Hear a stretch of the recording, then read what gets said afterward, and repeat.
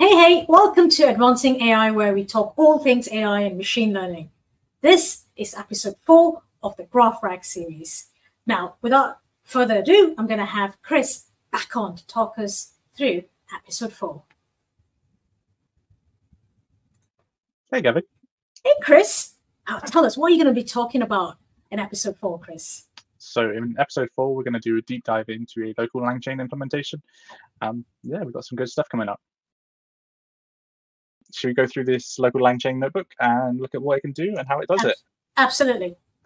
So what it can do is take a bunch of documents, transform them into graph entities, and upload them. We're doing that specifically by using Azure OpenAI. So we're using the exact same models that we were using before, but we're using the graph transformer and the Neo4j driver from LangChain.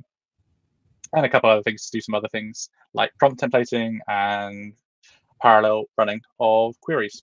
So we've configured our login and we're using the exact same endpoints as before. So we're using our Azure implementation and the exact same database or instance of Aurora DB that we had in our Llama index, which I found was pretty good. We can use cross-compatible using Llama index or LangChain with your Neo4j database, which is all well and good. We're going to set our Neo4j environment variables and initialize the graph driver. Yep. Here we're going to pass in some contracts, and I'm sure you're well aware of what these contracts are. They are around the agreement between Frodo, Sam, Gandalf within Lord of the Rings before they go away and defeat Sauron and destroy the ring. So everything they signed up when they did that, which I'm sure is a pretty big contract. If I was signing my life away, I'd want to know the details of those and make sure I was getting the same deal as everybody else. Fair enough. And you can see that the text is being passed on to we're recording the text in. We are also going to just ping Neo4j, make sure that it's awake. It's not always awake. Yeah, that's because it scales to 0, right? Yeah. So the resource that we're using scales to 0 just to save us money. In the end of the day, we don't want it running all the time. Yeah. We only want to run it when we're either adding documents or querying the database. And if it can sit there, it can sit there. So this is where we're going to use our endpoint for Azure Chat. This is where we're going to use our endpoint for Azure Chat OpenAI. Yeah. And we're passing in those secrets that we're calling in. We're going to use that graph transformer that we described earlier. And we're going to convert those documents that we called in earlier, and then we're going to add them in. That's all we're doing. Okay. I say that's all we're doing, but it takes about 3 minutes to run, and lots of prompts and responses, and we then pass those back into the graph database and save them. Now, this is where LangChain differs from other implementations that we've looked at so far, where we're explicitly defining our cipher queries against Aurora DB, which is great for extensibility, but if you're new to cipher query, it can be a little bit tricky sometimes. But we've just ran the query and we've limited it to 50 responses, and we've visualized it, which is the interesting part. We all have a big, interesting graph. So here you can see that the Fellowship is right at the center of all of this, and you can see that the forces of Sauron himself, Boromir, Gimli, all of the entities that you would expect to be existing within Lord of the Rings, the different Gandalfs, all of the interesting things and how they all relate to each other. So you've got the One Ring, you've got the Kingdom of Gondor, and then because everything within the contract is related to the sponsor that's paying for all of this, there is one big sponsor right at the top. Cool. Yeah. Any questions on that before we move on? No, that's cool. I love the way that this is so visual in terms of the nodes and the entities and the relationship between the nodes and entities. That's brilliant. Yeah, it's definitely it's a good visualization tool. So the next part is where we do a hybrid search within that within that graph database. So we, like we would with AI search, we want to perform a mixture of semantic similarity and vector embeddings to pull interesting chunks out of our database. So you can see that we're using a hybrid search, and we're specifically looking at the documents and the text elements of those documents. And we're doing that within the Neo4j driver from existing graph. You can, I think there's a method to do this with new graphs where you can create the graph from the documents you're passing, which is what we would have done previously when we also added those documents, but we've already got an existing graph, so we don't need to.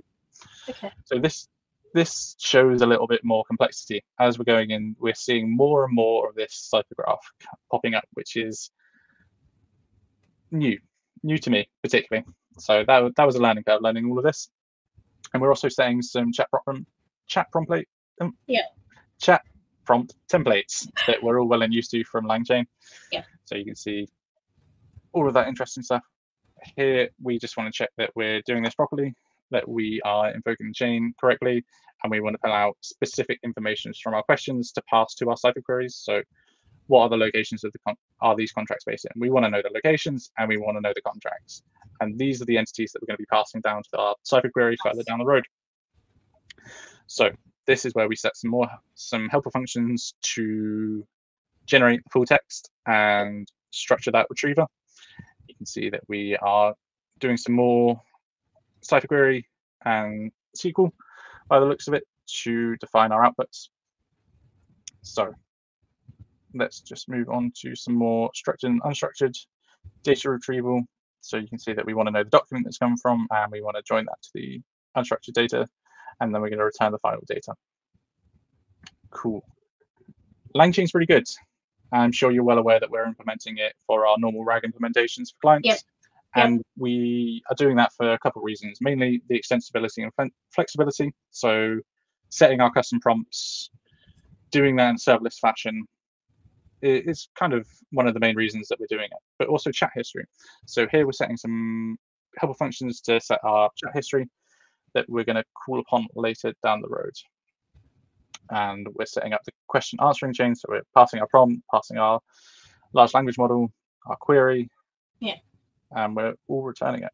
So simply you do chain invoke and the question in a parameter and the question that you want to ask. We go away and send that because Neo4j is scaled to 0. It's waking up. It is waking up. Give it a couple more pings. There you go. The contracts involved, the sponsor and fellowship, which we saw within that node graph earlier.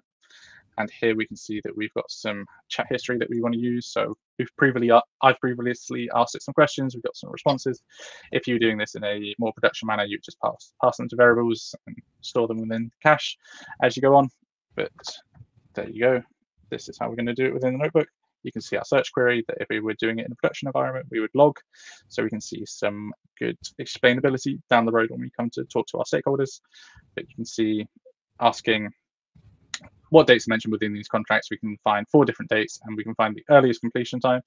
And personally, if I was asking questions around these contracts, I would say, who's got the earliest exit time, who can get out the earliest? And we would want to find that out to make sure that we're all either exiting at the same time or we're all getting the fair pay for this. Yeah, that was a very quick overview. Very did you cool. want to go into anything deeper and more specific? Well, so we've spoken about 3 different types of implementation now. In episode 3, you spoke about Llama Index and GraphRAG that was released by Microsoft. The question I have around the visualization is, can that visualization be applied to GraphRAG and Llama Index implementation as well, Chris? Yes, but it's a little bit more difficult and a little bit more complicated than what we've showed you here. Yeah. The matter for the Microsoft implementation would be converting the Parquet files that it creates and converting them into CVs and then uploading them into your chosen graph database in the specific schema that they need to. Yeah. The Llama Index, I'll be honest with you, I haven't found anything around visualizations for Llama Index. I'm sure it's possible, but I haven't seen it yet. Okay, and I guess as well, not everybody would want that visualization aspect as well, right? So they've got an option. So they've got options here in terms of, whether it's a Llama Index or Microsoft GraphRAG or LangChain implementation. Yeah, definitely. I would say that the visualizations are great for this purpose of showing the capability and what GraphRAG is. But if we were moving this into a more production environment, I would just want the response and then store the logs somewhere. So in terms of latency, how would you rate the latency for those 3 different implementations? Chris? I'll rank them 1 to 3. I put Llama Index number 1, LangChain number 2, and GraphRAG number 3. I would put GraphRAG as number 3 because it's a local implementation. Right. I don't want to say should be in the cloud, but there's a solution accelerator that got released at the same time that deploys all of the infrastructure within the cloud. This was super interesting, Chris. So thank you very much for showing how you use LangChain to implement GraphRAG. I think that's it. That's it for episode 4. No, brilliant. Cheers, Gabby. Catch you. See you later. See ya.